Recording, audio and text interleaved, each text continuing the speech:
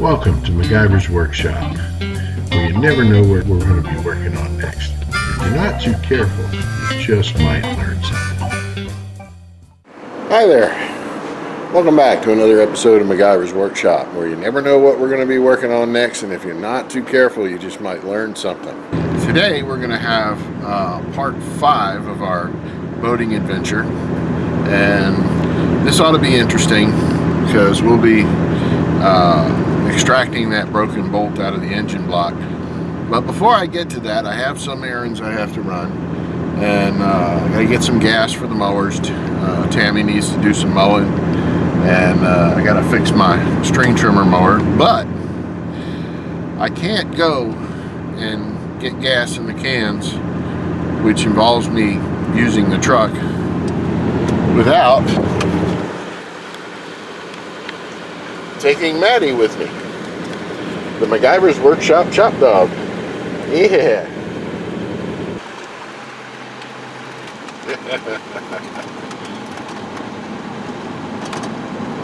You just love going for rides in the truck, don't you, Maddie?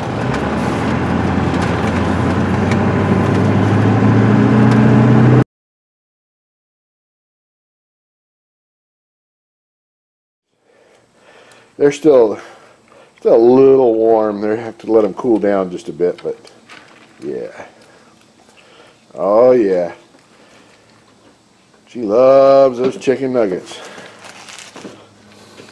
Alright, so we are going to start off here by we're going to have to extract a broken bolt from the starter. Apparently, looking on the forums, this is a common thing where either one of the starter bolts breaks.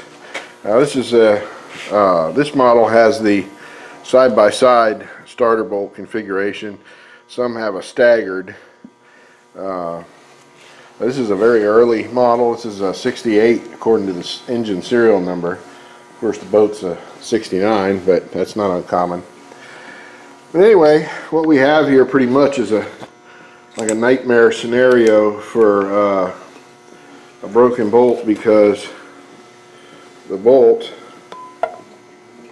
if I can get down in here and light this thing up, you can see that the bolt is broken off down inside there. So we're going to have to drill it and then use a bolt extractor to get it out. So, but I have a bunch of other things on my honey-do list this morning before I get started on this. So what I'm going to do is I'm going to soak this down with some good penetrating oil. So I'm just going to fill that hole up with PB Blaster and let it be soaking while I'm doing all the other things on my honey-do list. On my honey-do list, I've got to do some maintenance on our string trimmer mower. So I'm going to put a new belt on it and show you how you take care of the little strings that go on it, and otherwise just keep it in good running order. So let's get started. First thing I got to do is I got to change out the belt, because I don't want to be out in the middle of the field. I got 14 acres here. I don't want to be out in the middle of the field and have this belt break on me, and then I got to walk all the way back. So I've noticed that it started twisting. So I'll show you that here in a minute, but let me show you how you get this cover off. At least on this one, it's held in with these little plastic retainers, and I got my IT scissors, the line scissors that I've always carried with me, so this makes it real easy. You just get in there, pull that little pin out about halfway, and then the whole thing pops out. So we'll set that over there out of the way. And you get the other one.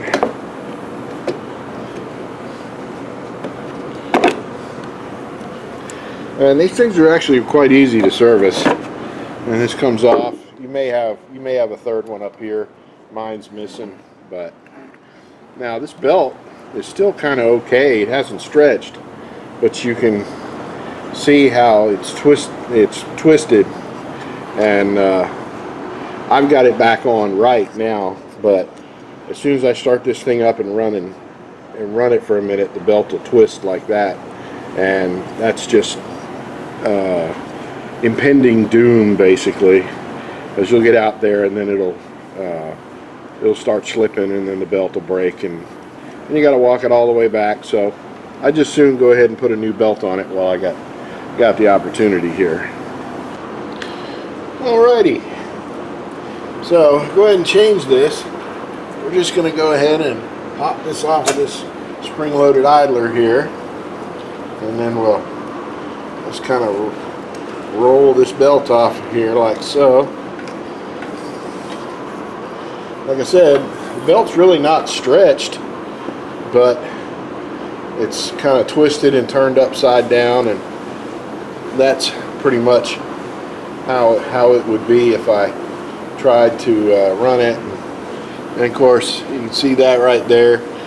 You know, this belt will come apart on me while I'm out in the field. So we shall put a new one in. Now, just a little FYI, since most of these are, like I said, I think they're all made by dang near the same company, but it's usually a 1/2 inch by 59 inch belt. But of course, check your own owner's manual to make sure. But it's actually pretty good. You know, the belt's super easy to change here. You just do that, roll it on. It's not like some mower belts where you gotta take off guides and shields and things like that. This is pretty much straightforward, and there you go, new belt's in there. And you put your cover back on here, and then all you do is you pop your little clip thing in there, and then press that little pin back in, and that's it. So this thing's worth its weight in gold for trimming around if you've got, you know, property like I have. Now let me show you how we do these strings here. I'll go ahead and put a fresh set of strings on it. Now yours may be different depending on how they have the things on here, but this one just has a little loop welded on here, and what you do is you take your string and bend it in half like so, push it through, and then loop it under like so, make a little pretzel, and then pull it, and that's it. The centrifugal force keeps it on there and pulls it tight, and we just go around and do the same one here on the other side. Like I said, these strings got some life left in them, but for the sake of the video here, I'll put new ones on it and show you. And again, we just bend it in half like so, stick it through there, then pull it up through and make a pretzel knot, and that's it. Now one other thing too, when you buy these things, you'll notice that the better ones, they'll have a little sponge down here in the bottom, and you want to keep that sponge wet and keep these somewhere dry or somewhere dark, not in the sun basically, because these will dry up and get brittle, and then you put them on and they'll only last like a minute or two before they break. So, and other than that, that's it. That's how you change the belt and change the strings on a string trimmer mower.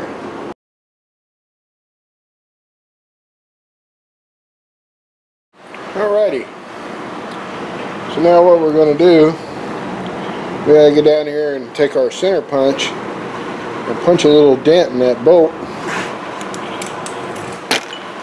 Sorry about that, and banging into the tripod here, kind of close quarters.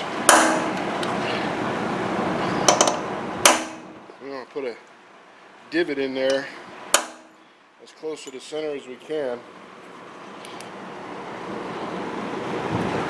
Keep that drill bit from walking all around in there. See, a bit of a problem we're going to have there is we don't have enough room to get down in there. So we're going to have to, because otherwise we're going to drill a crooked hole. So we're going to have to figure out a way to extend our drill bit out. So let's figure out a way to do that. Okay, so we put an extension on the drill bit here. We'll drill down through that bolt.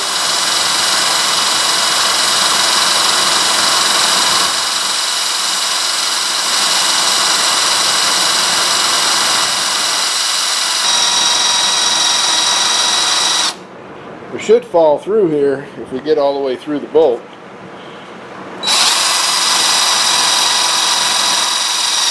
There we go. And we got all the way through the bolt, and I'm in the center real good, so we don't have to worry about boogering up our threads, but we'll probably still run a tap through it just to make sure. Now, let me clean that up and let you get a look in there. Alright, you see how I got my hole right down through the center of that bolt. Now we'll put our screw extractor down in there and see how we do. Now you could use, I could have used a left-handed drill bit, and sometimes while you're drilling through it'll spin them out, but I don't have any of those. But what I do have is one of these, screw extractor, or sometimes referred to as an easy out. But easy out is actually a brand name of a particular brand of screw extractor. So, and what you do is it's kind of got like a lefty thread on it that goes down in there into that hole, and it'll grab that bolt, and if we're lucky it won't break, and we can maybe back that broken bolt out of there if we're lucky.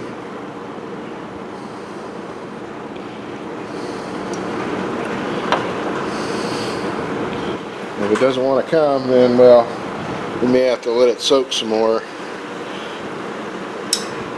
Ha ha ha, there we go. I think we got it.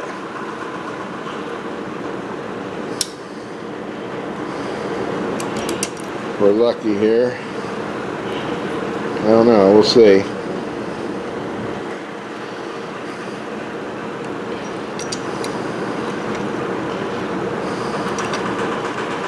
Already give a little bit. That's a good sign, I think. Alright, so this easy out here,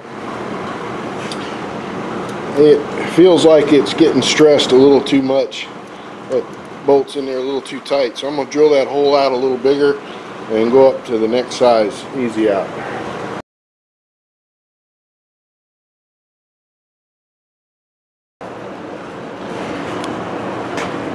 So even with the bigger screw extractor, it doesn't feel like it wants to get that bolt out of there.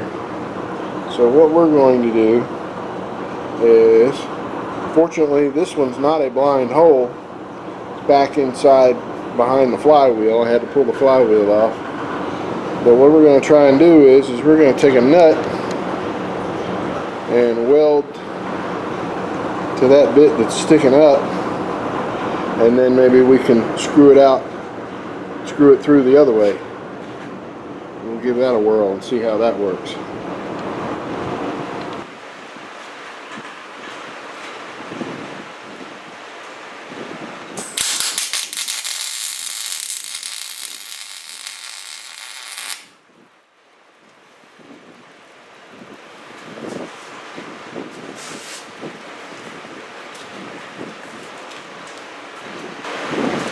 Let that cool down, and we'll see if we can back that screw out the other side. Alright, let's give this a whirl here.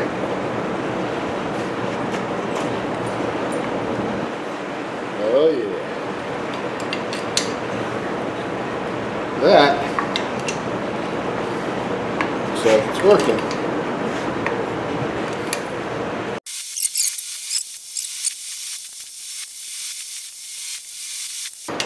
lot of bolt in that hole, wasn't there?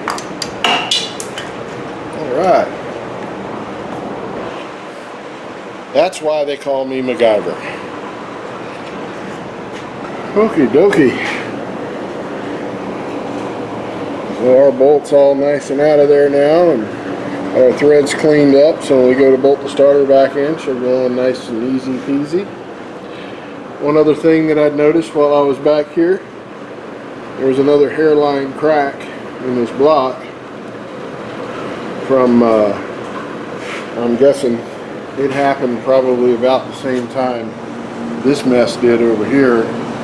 Somebody didn't winterize the boat properly. And of course they fixed it in the boat, but they wouldn't have been able to see this one because it was in the back inside the bell housing hidden. So the only thing they would have noticed is maybe a little slight dribble in the bilge.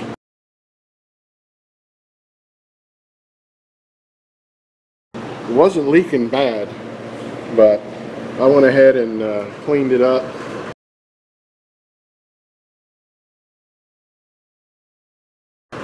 And ground out the crack and plugged it up with some epoxy.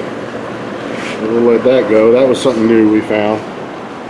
But we're going to need to let that cure up real good before we do anything more. So we'll call it for today. I guess this will be a short video.